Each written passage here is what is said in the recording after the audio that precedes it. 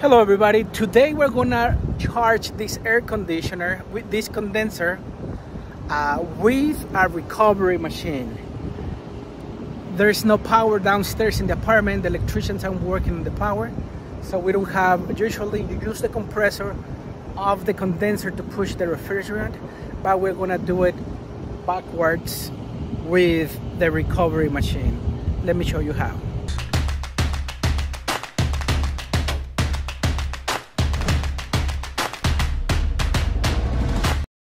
Before we start the process, let's talk about it. Why am I doing this?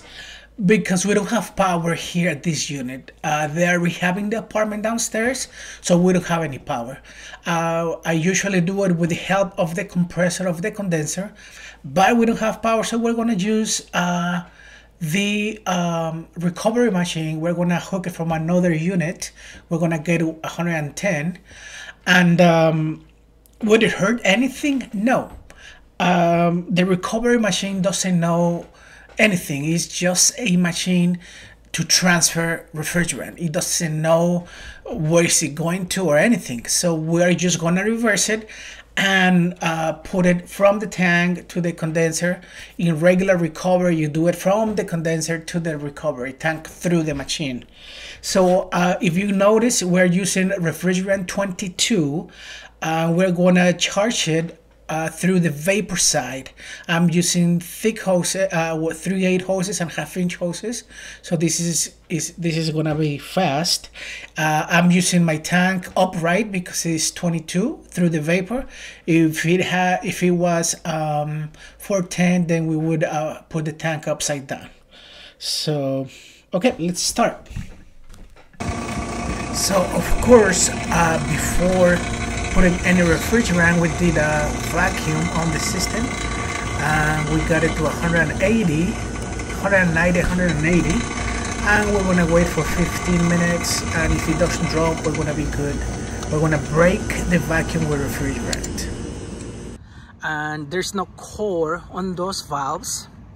We're gonna use the suction line, and we have 3/8 hoses with no restrictions, so I don't know how long it's gonna take, but we're gonna bleed. So we open the tank, so the gas is gonna go through here to the in, and then it's gonna go out through the yellow hose, and then it's gonna go in the system. So right now we have pressure here because the tank is open, so we're gonna bleed.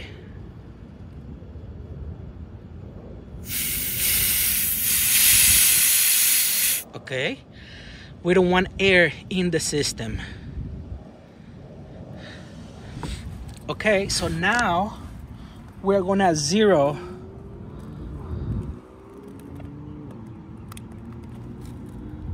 That's zero. That's open. Now it's gonna go in and out. Now we're gonna turn it on. So we need 5.4 or so according to the label here. So we're gonna turn it on and see how long it takes. Okay, it's 7:30. Everything is on. I'm gonna turn it on. This is on. I'm gonna turn it on. And I'm gonna open.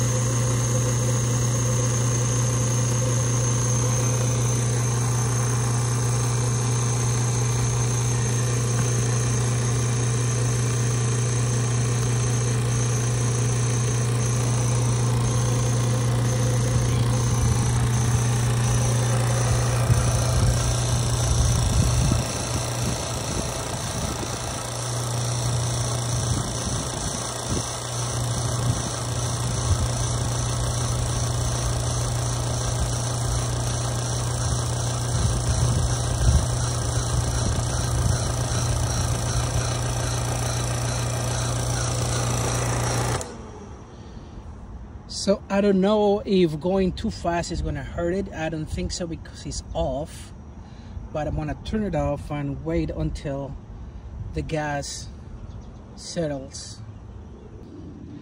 I don't think it should matter because it's it's off. So the vapor will not hurt anything. So 14 minutes and it's about 481, so we need a little bit more. So it's not too bad. I like this idea.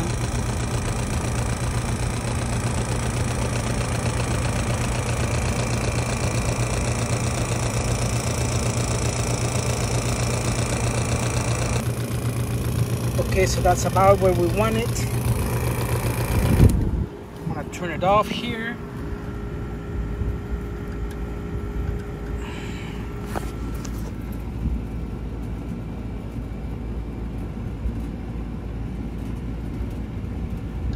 And it's off there. So 5.15, that's what we want. Okay, that's it. So now we're gonna remove everything. So, now we're gonna put our core back. So I put it on the tip of the tool right there. I'm gonna insert it, and then I'm gonna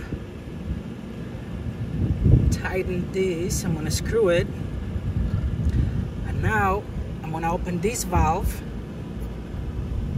Now I'm gonna be able to push, and right now I cannot push it because this valve is closed. So now I'm gonna open it. Now I'm able to push this. For this, I'm pushing in, I'm pressing in, I'm pushing, and now it feels like it's right there. So I'm gonna open up this side, and I have no gas coming out. So I think that's it. Now I'm gonna remove the liquid line.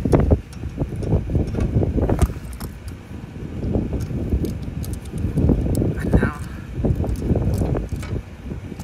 this. I'm gonna test for leaks.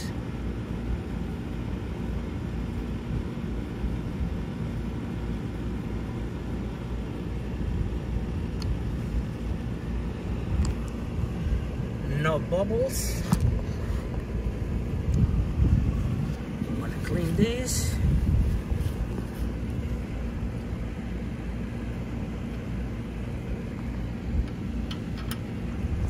And now we're gonna put caps.